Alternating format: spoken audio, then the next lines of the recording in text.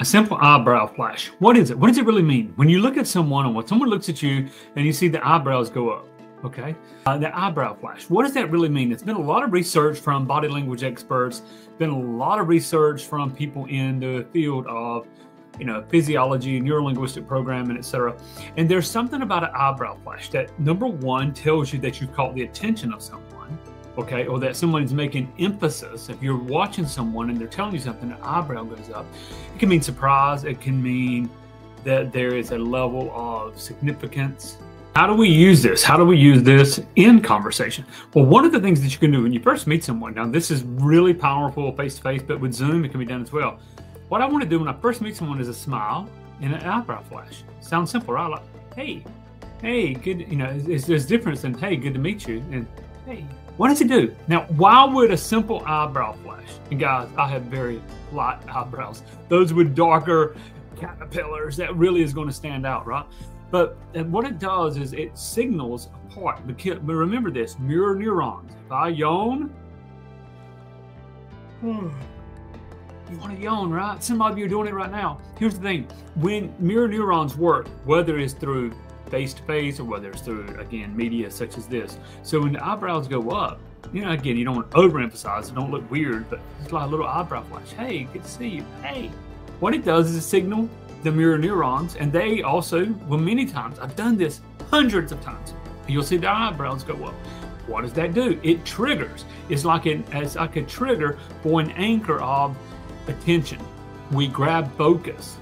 You literally grab focus. You can break a pattern with just an eyebrow flash. You grab focus.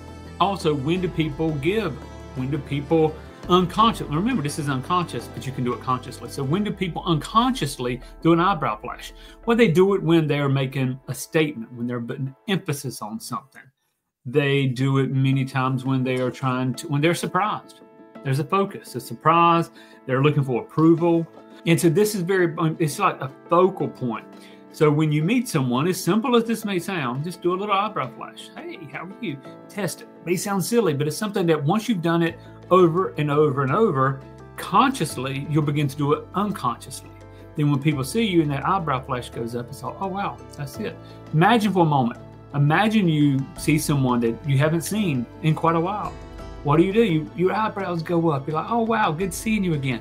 It triggers an emotion within you, a positive emotion. The same when you meet someone, they do an eyebrow flash, the mirror neurons in their brain starts firing off with an eyebrow flash, and all of a sudden you've gained focus, you've gained attention, and you've even gained a small amount of unconscious rapport. Now, I don't talk about this specifically because it's kind of hard to show in a book, but this is one of the techniques that we use, and there's so much more.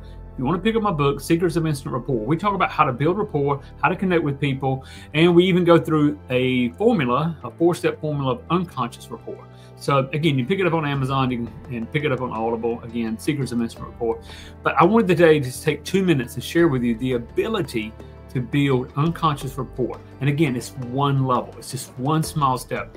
And to gain attention. Also, if you built that rapport, now I'm not going to get into a lot of this. There's something we'll do on a future video, or I do with my private clients, but there is something that you can do that when you're asking for a sale, when you're asking someone to take action, how do you anchor that emotion to something as simple as body gestures and even eyebrow flashes? We'll talk about that at another time.